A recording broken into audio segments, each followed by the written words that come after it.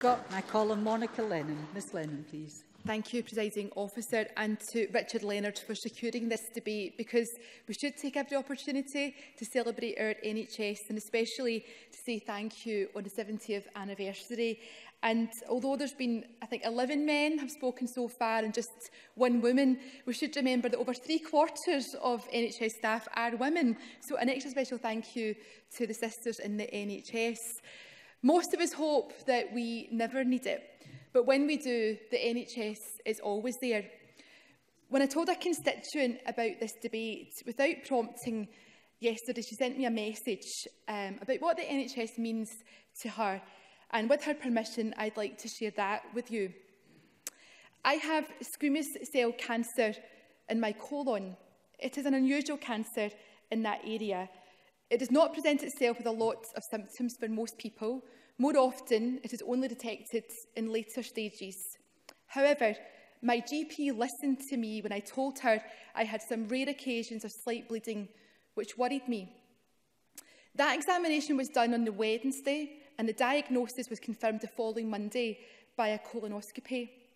I then had various tests, CT scans, MRI scans, PET scans, chemotherapy and radiotherapy at the Beatson.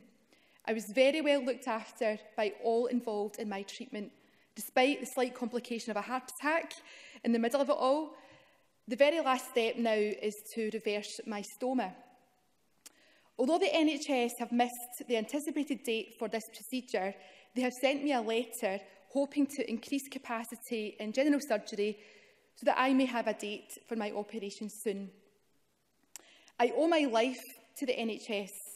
The hard-working doctors, nurses, radiologists, oncologists, surgeons, colorectal nurses, cardiologists, anaesthetists, paramedics and the auxiliary staff who looked after me are true heroes in my eyes. I fully support the NHS and hope we never take it for granted. I am grateful to Lanarkshire Cancer Care Trust for their services in taking me to and from my many medical appointments during my treatment. I have had a very positive experience of our NHS, but I know that there are always room for improvements. Long live the NHS, and may Scottish Labour, that's us guys, always fight to keep it as one of our country's finest institutions. Happy 70th birthday, NHS. Because of you, I will see many more birthdays with my family, continue to work and contribute to society and our nation. And it's signed with a kiss from Mum. And that is the story of my mum, Helen, who was diagnosed and treated for bowel cancer and suffered a heart attack in the middle of it all last year.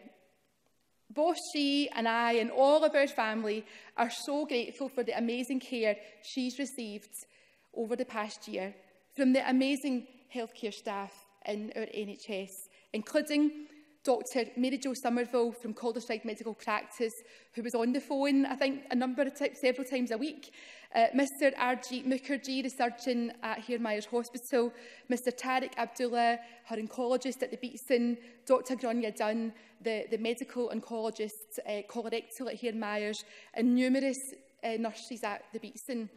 My mum has had a phenomenal experience with the NHS.